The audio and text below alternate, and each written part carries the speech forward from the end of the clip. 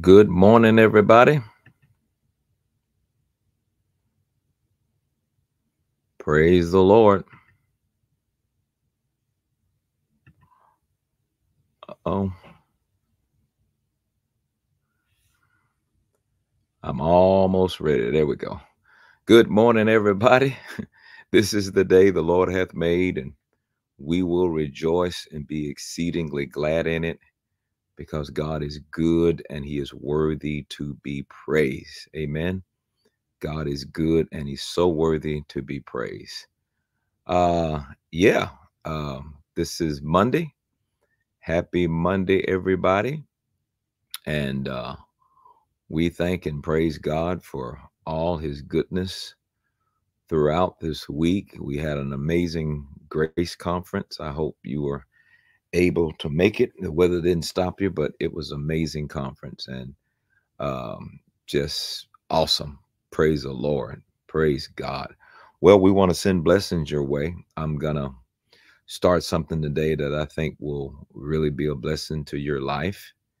And I just believe that the best is yet to come and that all is well. Amen. All is well. Send blessings out to those of you today because, if Melchizedek could bless Abraham by saying, then I'm going to do the same thing, right? We bless you by saying that you are blessed. Why do I say it? Because I believe it. I believe you are blessed because of Jesus. I believe you're blessed because of what Jesus has done and is doing for your life. Amen. Uh, I pray for somebody said they lost their son. I hate that. I pray for you that God will give you the strength. There's one thing I know: He is with you. He is with you. He will comfort you in all of your troubles. That's what the Word says, and so we agree with the Word for your life, and we send out our condolences and our love to you. And yeah, we believe God with you in Jesus' name. And so, yeah, where you guys coming from? Let's see. What'd you think about the Grace Life Conference? Those of you who showed up, it was, whew, I think it was the best one we've had yet. And that was a mind blowing experience. We had several countries around the world that showed up at Grace Life. Man, it was something. It was something. I just had to make sure I came on live today to let you know. First of all, thank you for your prayers and your support for Grace Life 2024. The reunion was amazing. It was amazing.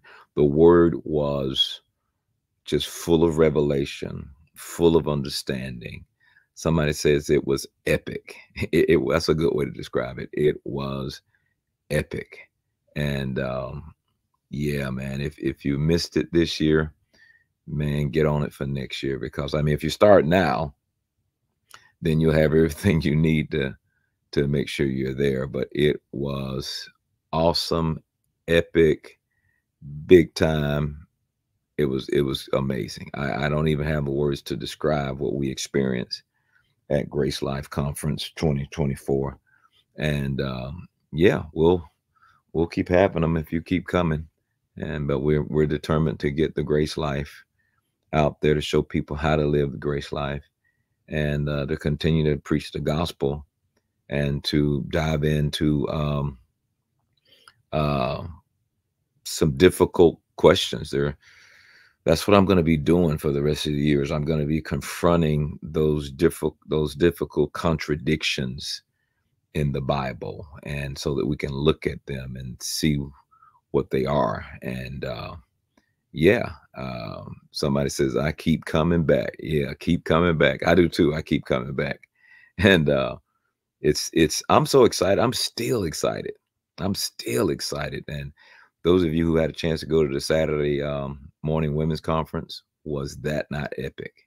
Oh my goodness! And then those of the men that came to the men's conference, wow! I mean, Inky Johnson's testimony just always gets me, but this time I just saw even more um, from what he was sharing, and I talked about the impact of fatherhood in the lives of every man and the four basic needs of every man, and it was amazing. The ministers conference was like, wow. It was all about becoming vulnerable, uh, and how vulnerability was the path to impact. The more you're willing to be seen in your vulnerability, the more impact you would have in the lives of people. Uh, wow, man, it was just so amazing. And then we talked about, deliverance from approval addiction, and how you have to be vulnerable with God, with yourself first, vulnerability with yourself, and then become vulnerable with you and God, and then become vulnerable with other people. But don't be careless in how you choose people to begin to become vulnerable with. And I don't know if I've ever been to a ministers conference where the root issue was, if leaders are willing to be seen in their vulnerability, that will actually cause impact and cause his leadership to go to another level. I mean, I just, it was wow, wow, wow. And yeah, and then, the music was amazing. I was so glad to see Pastor Bishop Hezekiah Kyle Walker, and it was just great. Doe came in. Brian Courtney Wilson was smooth as silk. Our praise and worship team was amazing. It was, it was almost 100 degrees out there that day, and we had marching bands in the front uh, marching. It was just all of that, and I'm just so glad. Uh, it was something. It was really something. I didn't notice that. Somebody said all of the speakers came from the book of John. I mean, John's a special dude, but I didn't know that. But I'm gonna go back, and we're gonna try to have a Grace Life rerun on the platforms. We're gonna talk about that and see how we can get that to go. Just start it on Thursday and just rerun it, and let some of you get in on it. It was that awesome. It was life changing. So I know I can go on and on. It's kind of like that little video my daughter did when she snatched the tape out and say, "Put it over your mouth. You're talking too much about Grace Life." Oh man. Um, yeah. Somebody just mentioned something that I'm really gonna be talking about. How does faith sit in fit in the grace life? Well, the Bible says in Romans 5:2 that we access this grace by faith.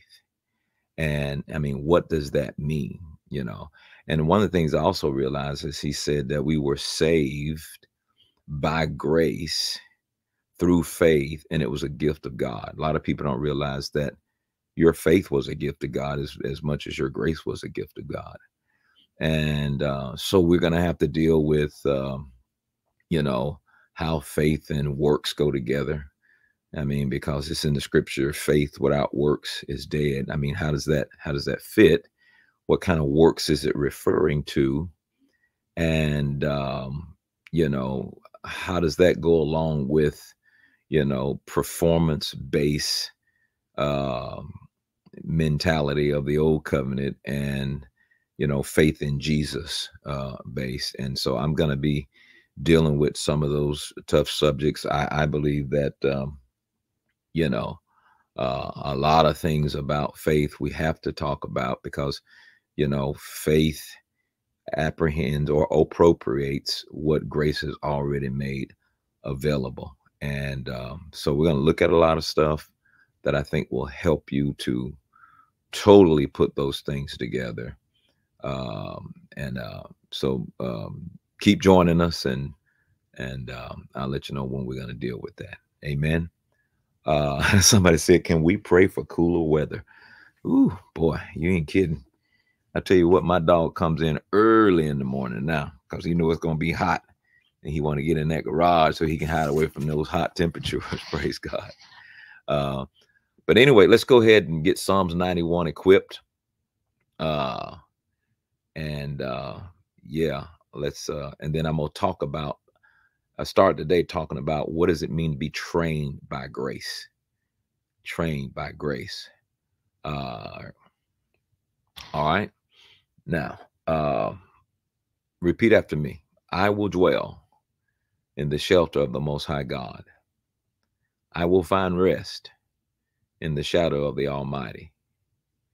God is my refuge and my fortress. You are my God, in whom I trust, and with great confidence, in whom I will rely. I declare that God will rescue me from every trap and protect me from every disease. I am covered and protected by his outstretched arms. Glory to God. God's faithful promises are my armor and my protection. I will not be afraid of the terrors of the night, nor of the arrows that fly in the day. I will not dread any disease that stalks in the darkness, nor any disaster that strikes at midday. Because God is my refuge and the Almighty God of my home, no evil can befall me, no plague can come near my dwelling. God has ordered his angels to guard, defend, and protect me and my house. God's armies of heaven will keep me from falling. I will walk unharmed and kick anything that is evil from my path. Because of God's love for me, I will call upon him. He will set me above all my troubles. He will deliver me from all my fears, and he will honor me with his presence and power. He will reward me with long life, and he will show me his salvation. I declare that I am Psalms 91 equipped, and all is well with me and my house. In Jesus' name, amen. Now receive all of that right now. Receive it all in the name of the Lord Jesus Christ. Go with me to the book of Titus. I want to show you something that I think will really change your life. Titus chapter 2. And we looked at this during Grace Life a little bit. And yeah, man, this is going to be a blessing to your life. I want to deal with this hopefully today and tomorrow, so you can see what's happening here. Titus chapter 2, and let's start at verse 11. I'm going to read 11, 12, 13. Titus chapter 2 and verse 11. So this chapter 2 talks about Christian doctrine, and it mainly focuses on conduct. Christian doctrine with a major focus on conduct. Okay, now watch this. Verse 11. For the grace of God that bringeth salvation hath appeared to all men. So the grace of God presents to us a gift of salvation. All right. So because grace can't be, understand something. When you're talking about something by grace, you're talking about something gifted to you. A gift can't be earned. Watch this. And a gift can't be worked for. See that? A gift can't be earned. A gift can't be worked for. You can't work for salvation because it was gifted to you. All right. So somebody might say, well, you know, we were saved. Notice we were saved by grace. All right. And you believed it. All right. And went ahead and received it by faith. You accepted it. Faith appropriates, faith lays hold on what grace has made available, but grace made it available. Faith didn't make it available. Grace made it available faith laid hold of the gift. So by faith, I laid hold of the gift. I didn't earn the gift. I didn't work for the gift. I didn't deserve the gift. God, through his gracious love, presented me the gift of salvation. And I went ahead and I laid hold of it with my faith. You remember he says Romans 5:2, you access it. You can access a gift by faith. Now stick that in your notes for future reference. Verse 11, for the grace of God that bringeth salvation, this grace, this gift hath appeared to all men. So now here's the next thing. This grace gift has been made available for every man on the planet, whoever wants it. If they access it, it's available. The gift is available. All right. But now this is the part that got me.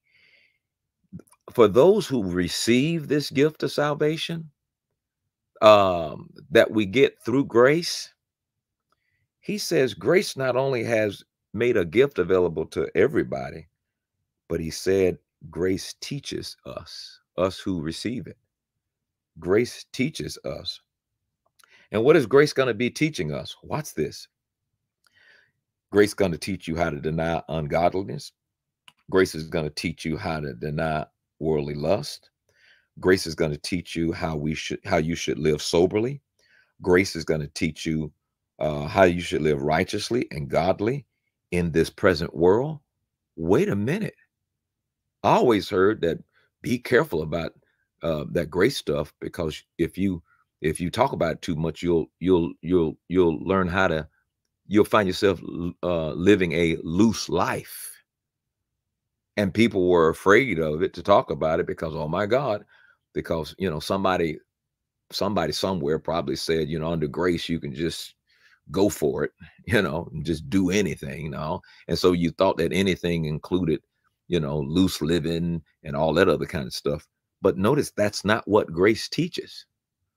First of all, it's amazing that grace, it becomes a teacher. Grace is now teaching us conduct. All right. But then look what else he says here. Looking for that blessed hope and the glorious appearing of the great God and our Savior Jesus Christ. So in the middle of all this, he's talking about how grace is teaching us, and what we should be doing while we're being taught is looking for the return of the Lord and looking for the great return of God.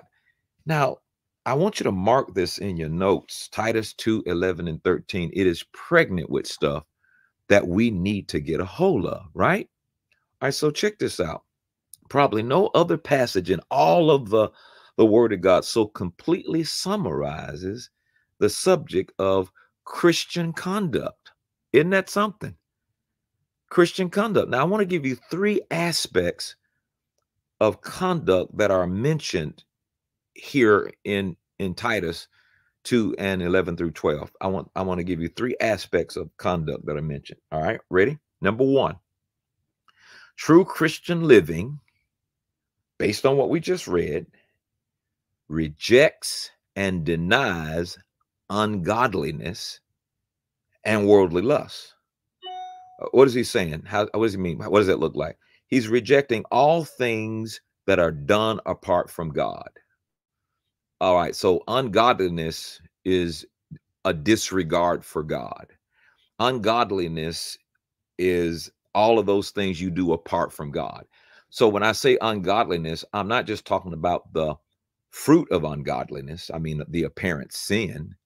I am talking about the very nature of ungodliness, which means anything that's done apart from God, a total disregard for God. And so now Christians can operate in ungodliness by totally disregarding God. See, when I say ungodliness, you're thinking about that wicked person, that murderer, and all that kind of stuff, and that is ungodly. But to Christian people who do things disregarding God, or they do things apart from God, they too are ungodly. All right. And the desire for the pleasures of this world. So all things that are done apart from God, and the desire and having a desire for the pleasures of this world as such are therefore excluded. So that's what we find in Titus when it talks about grace. It's talking about Christian conduct. And most folks, well, don't fool around with that grace, because that grace will have you to go around acting crazy. And he's talking about Christian conduct. He's talking about teaching us and training us by grace how to conduct ourselves. All right, so that's the first thing. Here's the second aspect of conduct that we find in these three scriptures. Life should be lived godly. Life should be lived soberly. Life should be lived righteously in this present world. That's what grace teaches. Grace says life should be lived godly, where you're not doing things apart from God. Grace is going to teach you how to live life where you're in complete dependence on God and not doing things apart from God. He says, grace is going to teach you how to live soberly, okay, and righteously in this present world. Grace, this is what grace teaches. And I have heard just the contrary. Well, I tell you what, you better watch out for those people that are talking about, under grace, they can just live ungodly and say that's great. That ain't grace. Grace is not teaching you how to live ungodly. Grace is not teaching you how to do things apart from God. Grace is not teaching you that's not grace. That's not grace. Grace is, if there's anything in the world that's teaching you godly conduct, it's the grace of God. But people don't think that. That old grace, you better watch out for that grace stuff, man. You'll be going around sinning and thinking that. No. Grace teaches you how to live righteously, and it teaches you how to live godly. All right. All right. Here's the third aspect. Now, this is really important. Our whole life should be lived in view. It should be lived in view of and with an expectation of the glorious appearing of Jesus Christ. So grace is going to show us how to live our life in view and in expectation of the return of the Lord, in view of the glorious return of the Lord. There is something about living life in view of the return of Jesus. Something about living life in expectation of the glorious appearing of Jesus. Notice in the middle of, grace has been made available to the whole world. Grace is going to teach you how to handle ungodliness and worldly lust. Grace is going to teach you how to live righteously and soberly. And grace is going to teach you how to do all these things in view of the return of the Lord. Now, I'm telling you, ladies and gentlemen, that is something, because any practical Christianity that does not compare these three conditions is not true Christianity. It's not true Christianity. So be careful. You start hearing grace that just starts telling you to disregard God, and you ain't got to worry about how you live. After all, you're under the grace of God. No, grace will teach you how to live. Don't you assume that you know how to live and you just live in any kind of way. Grace will teach you how to live. Okay. And we need to get under that teaching of how to live by the grace of God. And I guarantee you, it's not just going out and doing. Some people assume that. They just think, well, if I'm under grace, I can live like crazy. And that's not the truth, guys. That's not the truth based on what we just read. So the lack of emphasis upon that which constitutes true Christian conduct is matched with the lack of emphasis upon that which teaches a believer how to live the Christian life. So living the Christian life and understanding true Christian conduct by grace has got to be emphasized. The truth that the grace of God, the very same grace which brings salvation, and the truth that it also teaches those who are saved how to live pleasing unto God, that seems to be entirely overlooked by many people. That the grace of God will teach you how to live pleasing unto God, but we don't get that, because we think that grace now is a license to sin. No, it's not what it is. It's not a license to sin. In fact, grace will teach you to such a point you'll start recognizing, dude, I don't even have a desire to do some of that stuff anymore. Okay? So the person who says, I believe in grace, but I do not think it should be emphasized too much because it leads people to a sinful, careless living, they have failed to understand God's work of grace on behalf of all he by grace has saved us from. He saved us from. So growth in spiritual life comes only by the grace of God. I'm telling you right now, growth in spiritual life comes only by the grace of God. Other than that, you remember Second Peter chapter 3 and 18. He says, Peter admonished them and he told them to grow in grace. Grow in grace. Wow. So there's a great need for a fuller presentation of the grace of God. We just kind of been shaving over it for years. But we need to really dig into this. Okay. Um, and so not only the truth that salvation from condemnation is entirely of grace, right? But even more of the truth that the very same grace which brings salvation also teaches the saved how to live godly in this present world. Grace teaches us how to live godly in this present world. So there's a false idea, ladies and gentlemen, a prevalent one at that God's law teaches men how to live godly. And that's not true. God's law doesn't teach people how to live godly. Not one man has ever learned godliness by the precepts of the law of Moses. Not one. They learn about what it said, but they have a hard time carrying it out. Um, so yeah, we're gonna have to pick up with this tomorrow, but this is where we're gonna go. We need to talk about this a little bit more, so we can really look at some things. I'm gonna look at the Galatian church, and I just really want to take the rest of this year to really dig down on some things, and hopefully can bring some understanding so you can really look at it and see how it is. But the grace of God, you should be able to one day look at your life under grace and then look back and say, whoa, look at what grace is doing in my life. And the Bible says that, and remember, grace is a person, his name is Jesus. And what happens is the Bible says uh that this grace will teach you how to live godly. And watch this, uh, the fact that he will work on your desires so that you can do what pleases God. And I think that's what's happening right now. Remember, we are God's workmanship. So God has a work, the work of God. Okay. And the work of God is working on your desires or your old want tos to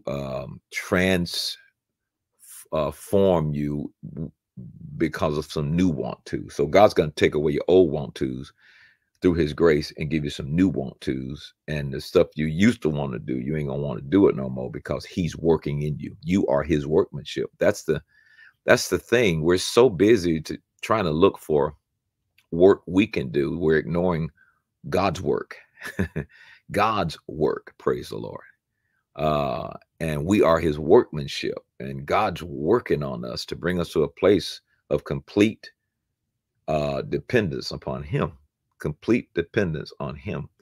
So, you got to break this thing down. And I think what happens a lot in the church, an answer is given one week, and then the conclusion of the answer is given the next week. But people kind of, well, I came to church this Sunday, but I ain't coming the next Sunday. Nor am I going to be responsible for trying to get the tapes and figure out what was said. And then you miss it. And then you go off half cocked and spend another 10 years without understanding the full understanding how God through his grace wants to teach you. And I talked to the Grace Life Conference about how to come to a meeting. I mean, if you're coming to a meeting that lasts for 2.5 days, don't miss a session, because the one you miss is the one that the answer you need is probably gonna be given. And yeah, man. So this is pretty. I don't know if I've ever dealt with this online with you guys, but I think it's worth dealing with. Um, it's the small foxes that spoil the vine, right? The small foxes, and we it's time to deal with some of those. And I don't really think they're small, that because if you ignore just that little piece, then that little piece can probably redirect your life. The longer you go with it, the farther and farther away you get from the truth. And so that's why we want to deal with that. I mean, you can't deny what I'm talking about. You just read it. Grace teaches us. And that's amazing. That's awesome how grace teaches us. And remember, the spirit of grace has been poured on the inside of us. He's teaching us how to walk in that love. Remember Jesus, who is full of grace and truth. You follow what I'm saying? I'm not saying the subject matter of grace teaches you, although you learn a lot from that, but I'm talking about, Jesus full of grace, the spirit of grace. Everything is going to begin to come together uh, to work in you, and you are his workmanship. And that's awesome. I mean, it really gives me joy to know that God's working on us. God is working on us, and God is not going to start the work. How did he start it? He gave us the gift of salvation. So he's not going to start the work, okay, and then just turn it over to us to finish it. He's not going to do that, okay? So he started the work. He's going to continue the work. And the promise is he's going to finish the work the day Jesus comes back, and we are going to be like Jesus. And so I am in complete dependence on God to do that. I am dismissing myself to try to add to Jesus. I believe that Jesus plus nothing. I'm not going to add to Jesus like he needs me to do his work. I sow, I plant, I water, but God's the only one that can give the increase. And so I just trust that grace is teaching us today. Grace is teaching you today. Grace is teaching me today. And we're being trained by grace until we come to that place of complete dependence upon him. And you're going to see the difference in your life, but it's not because of anything that you've done. It's going to be because you finally understand that I am going to put my faith in Jesus. I bring nothing to the table. He brings everything to the table, and he knows how to train me. He knows how to teach me. He knows how to raise me. And I think sometimes people get so freaked out over, yeah, but what do you do? Well, you remember there were some guys in the book of John chapter 6, and they just saw the multiplication of the bread, right? And they followed Jesus, and they came to Jesus and they asked him, what do we do to do the works of God? And Jesus answered them, believe in the one that I sent you. Okay. Believe in the one that I sent you.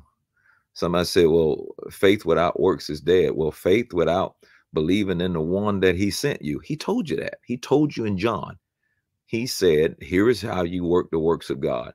This is all I want you to do, is believe in the one that sent you. But you know what most people say? Yeah, but what do you do? Yeah, but what do you do? Believe in the one that I sent you. Yeah, I know that. But what do I do? But what do I do? Have complete dependence in the one that sent you. Yeah, but what do I do? Completely depend on the one that sent you. That's what Abraham did. Abraham believed God. What does that mean? He had complete dependence upon God to do what was needing to be done. I mean, what could he have done?